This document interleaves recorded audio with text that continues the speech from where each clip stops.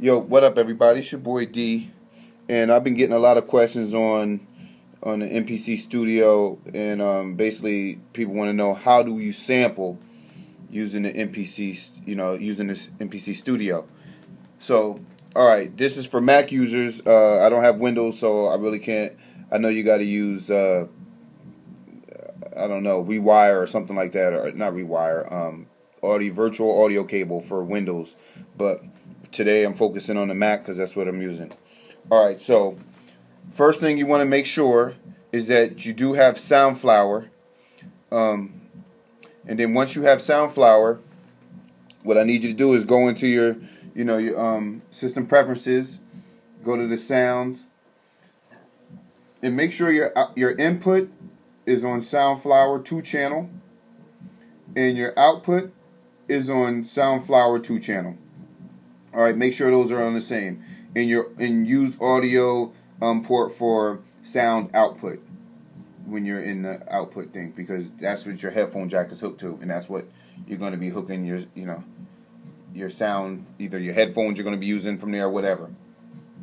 Alright, so after you do that, you're gonna have your MPC software pulled up, and you're gonna go to preferences, go to under MPC, go to preferences, and then under audio, your output should be on built-in output, and your input should be on Soundflower 2 channel. And you can hit test, and that's what it's going to sound like when you test it. So now you're all set up and ready to go. So now what you do is you're going to pull up your, say, your YouTube. You pull up your YouTube, and you can either hit play now, or let's go to all right, let's bring back up the MPC software, and let's go right here to this to the mic for sampling. All right, so now you're ready. It's ready to sample, and you're just gonna play your YouTube, whatever thing you're gonna be using from YouTube, and this is what I'm using today.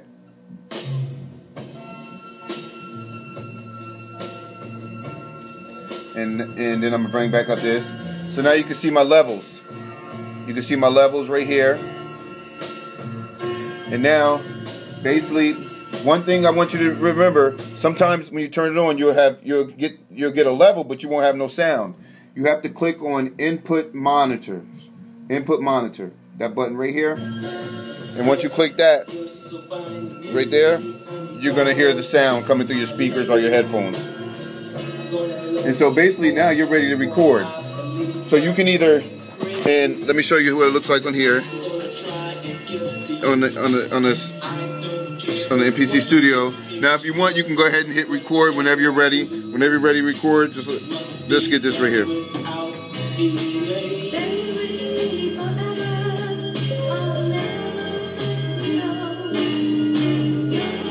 And we'll stop it right there.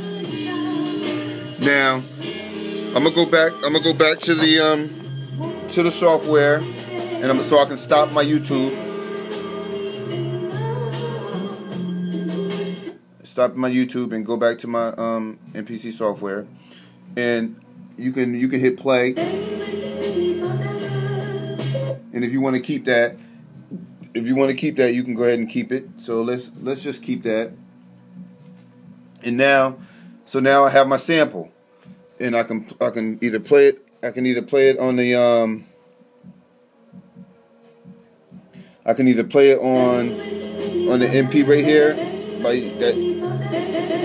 And this way you would do your chopping and everything from. This way you would start doing your chopping, and and that's when I would go back to the MPC Studio to do my my chopping. And when you do that, you're gonna go ahead and hit sample again, and that's where you pull it up at your sample.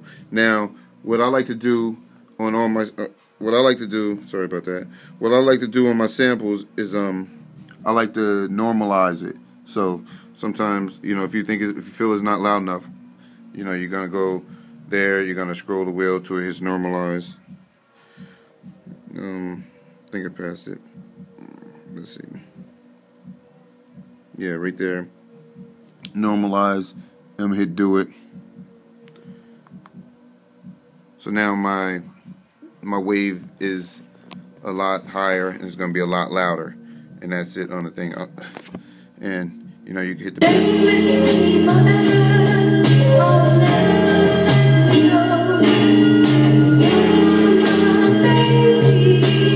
And that's how you sample using the MPC Studio. If you're sampling from, you know, YouTube, that's where I get all my samples from.